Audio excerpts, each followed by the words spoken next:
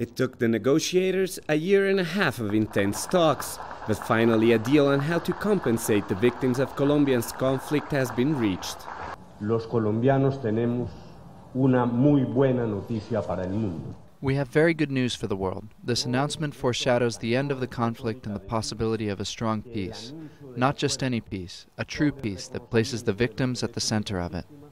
For the first time, FARC rebels say they're willing to use their assets for the reparation of the victims, and say they will work with the government to improve the regions most affected by the conflict.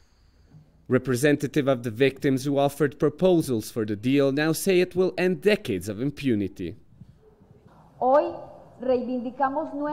Today we reclaim our dignity, our demands that the agreements can be true to the claims of all the victims.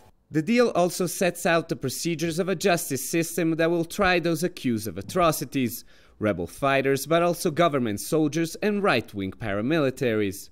While the rank and file will receive amnesty, the leaders responsible for war crimes will receive reduced sentences if they admit to their crimes.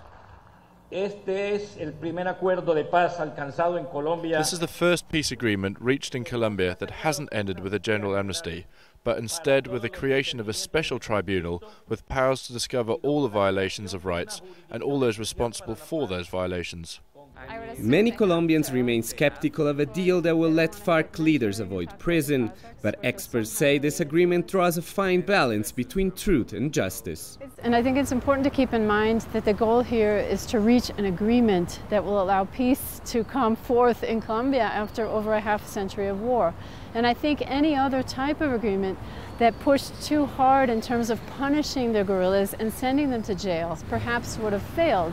Now negotiators will move on to discuss the disarmament of the rebels, the last point of the agenda still standing. The long-sought agreement removes the last stumbling block in the talks, and it puts the negotiations back on track towards reaching a full comprehensive peace deal in time for its deadline on March 23, 2016. Alessandro Rampietti, Al Jazeera, Bogota.